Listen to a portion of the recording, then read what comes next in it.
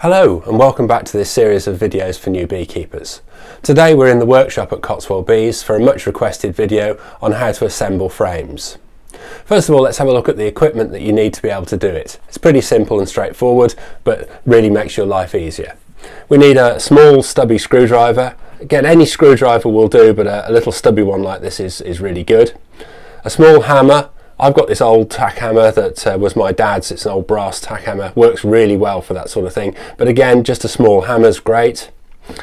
You need a knife, a craft knife of some description, and a pair of pliers, preferably with a wire cutter in them, just for nipping off any nails that come through. And of course, the two most important bits of equipment at all, we've got a cup of tea and we've got a cake. And today's cake is a friand, and that is the recipe again on the website. These are really great. They've got the homegrown tayberries in and lots of almonds. So those are the most important things. So I'm just going to have a quick cup of tea. I'll have a bite of my cake, and then we'll start on assembling the frames. Actually, that really is good. When you buy the kit from the beekeeping suppliers, you get three main parts. This is the top bar, we've got the two bottom bars and the two side bars. So this is for a brood frame because we've got the deep side bars. So the first thing to do is we're going to take the bottom bar, and we've got a flappy bit on here, and we need to break this flappy bit off, and this is where our screwdriver comes in handy. We just pop it in, just twist it, and that will come off.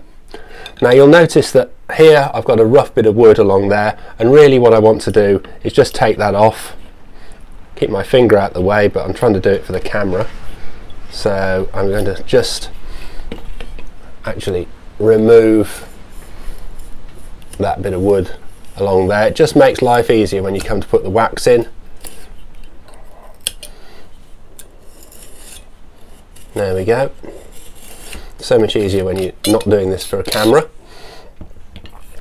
So you're going to put your top bar flat on the bench or the table, whatever you're using. And here we've got the side bars. Now one side of the side bar's got a groove in, and that groove needs to be on the inside. So we're just simply going to push those in there. They can be a bit tight, but that pushes in nicely there. I've got the other side, again, groove side in. And that's just going to push in there. Again, they can be a bit tight, but you actually want them to be a bit tight. That's quite useful if they are. And then we'll take one of the bottom bars and we're going to put it in the back part of the sidebar, like that. And then we're just going to put our first nails in. So I'm just going to put a nail in here to hold that in place. There we go. And of course we actually don't do this like this anymore. We've got an air gun to do it, but when I had up to 15 hives, this is the way I build all my frames. I'm going to secure this at the other end, again with a nail, and so long as you've got the right size wax, you can do this. If you're in doubt about the size of the wax, you might want to leave one side unnailed, but it does make life more difficult afterwards. So that's our starting point. We then need to take a sheet of wax. This is wired deep foundation wax. And what you'll see with the wires is you've got three loops here that extend beyond the wax, and it's very important that you bend these loops over, so like that. And then we're going to take this wax and we're going to slide it in with the loops facing towards us, so it goes into the sides. It's always best to do this when the wax isn't too warm, otherwise you'll find it'll flex all over the place. So there we go, we've now got our wax in. Next thing to do is take the other bottom bar and pop it in, and that fits nicely. I can now put the other two nails in here. So here we go, just pop this nail in here.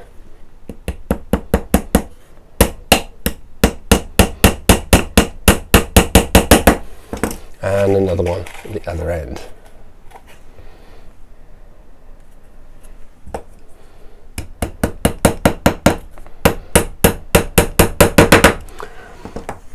Next thing to do is take the piece that we cut off, and that's going to go in there. And again, quite a tight fit if these have been made properly. That goes in there nicely. Then what we've got to do with the nails here is we've got to nail them into the bottom there so that it goes at an angle like this and nails through the loop that we actually folded over. So this might be quite difficult to do without actually getting my fingers completely in the way, but I'm going to try. So here we go, you can see it's going in at an angle.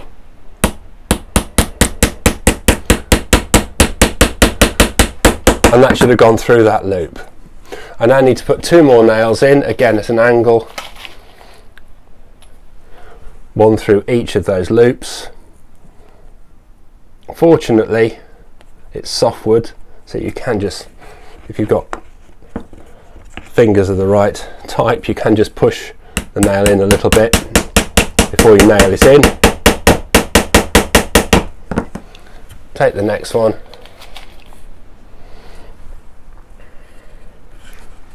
Again, make sure this is in place. Take the next nail, and again I'm going to put it in at an angle, nail it through.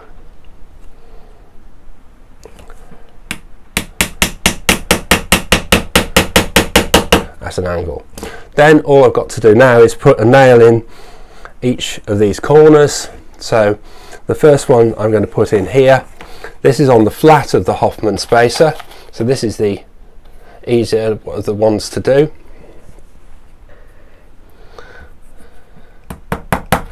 So in it goes. I now need to put one in the other side, and the other side has got a point on it. So I normally just give it a quick tap just to give me something a little bit flatter. Put the nail on, nail through, turn it over and do exactly the same on the other side. So on the point side, just give it a quick bash there, nail through, and then I've just got to put one in on the flat side here. So here,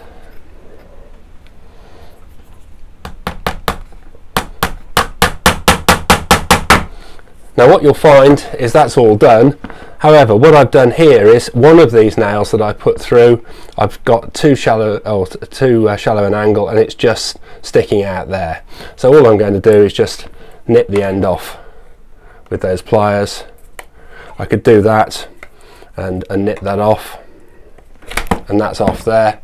And now I've got my frame completed, all ready to go into the hive, and all's well in the world. And so that's how we're going to do a deep frame for the brood box. So we've completed a brood frame, and now we need to have a look at how we do a super frame.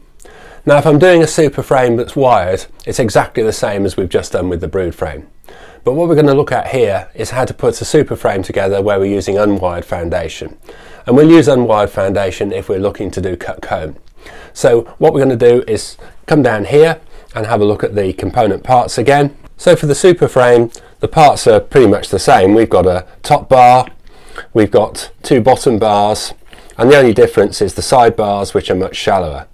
Here I'm using the Hoffman self spacers again, but you can use the normal flat ones, but they'll just be shallower along the side there. So here we go. We're going to take the frame again, the bit that's loose there. We're going to take the screwdriver, just pop it in and twist it. The reason we don't just pull this off is because if we just pulled it like that, they do tend to snap. So we'll just take that off nicely like that. Again, we've got this little bit of rough wood on the inside. I'll take my knife and just carefully take that out. so that's nice and smooth, ready for the wax. And then I can put my sidebars in. Again, groove side in, and they're quite tough, but you can put them in. This one goes in again, groove side in. And the thing is, if they're really tough and you want to give them a bit of help with a hammer, whatever you do, don't hit them from this side, because you're likely to damage this area here. Instead, turn them the other way up, make that nice and flat, and just go onto the flap there. And that goes in nicely without actually damaging the top bits here. I just need to put that back in a little bit more there. There we go, and that's absolutely in. So just the same as before, I'm now going to take my bottom bar, I'm going to put it in here, take a nail and nail it through there.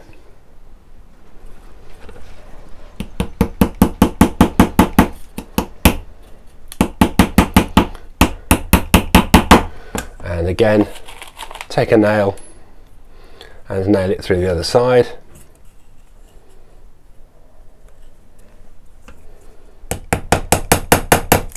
Where you get one that bends out slightly, the top bar is slightly shorter, just once you've got the nail in, grip it and do that, and that's fine. I can now put the piece of wax in. Now I'm going to use unwired wax here. If I was using wired wax, I'd do it exactly the same as I did with the brood. Turn over the loops and put it in that way. But with unwired wax, pop it into the sliders on the side. Now again, it's really good to be using wax that's a little bit on the cool side, because otherwise it will really be quite difficult and it might bend too much. So I'm going to pop the wax in there, and then I'm going to put in the other bottom bar like that, and I'm going to nail it exactly the same as I did before. So just pop a nail in here and one in the other end. So there we go. I can put this piece in. Thing is, I don't have to worry too much about the angle of the nails this time. It's good to angle them slightly because it's just easier to put them in. Here we go with the nail there, and just going to pop that in. The other thing is, if you're using these longer nails and you don't put them in at an angle, what will happen is they will come out the other side. You will need to cut them off. With the unwired ones, I only use 2 nails in the bottom. It's perfectly okay. Here we go. So, whoops.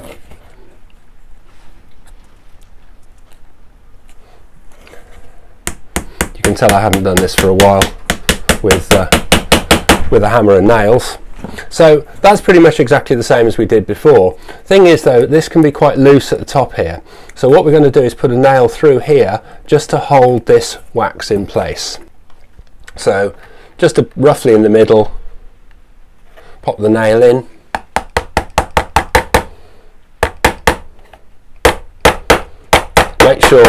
Make sure that goes through the wax, and then that hold that really nice and solid there. And then in a minute I can just nip the other side of that nail off with the pliers. And then just to finish off, the same as we did with the brood frame, I need to put nails in the sides here. So I'm just going to put myself a little flat on there, get myself a nail, nail it on here. Ended up getting 2 nails there. Just pop the nail in there.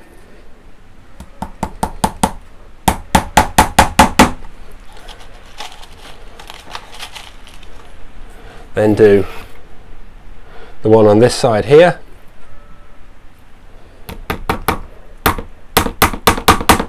Oops, a daisy. Now I made a bit of a hack of that.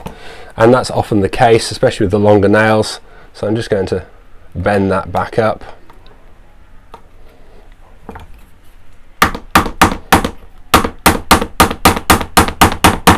There we go, that goes in there.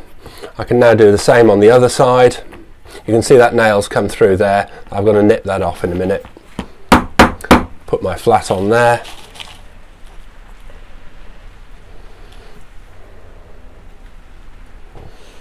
Put my nail in.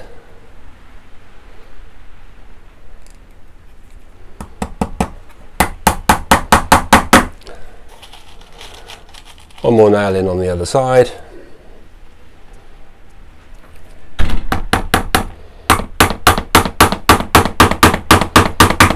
And then I can just nip that nail off with my pliers there.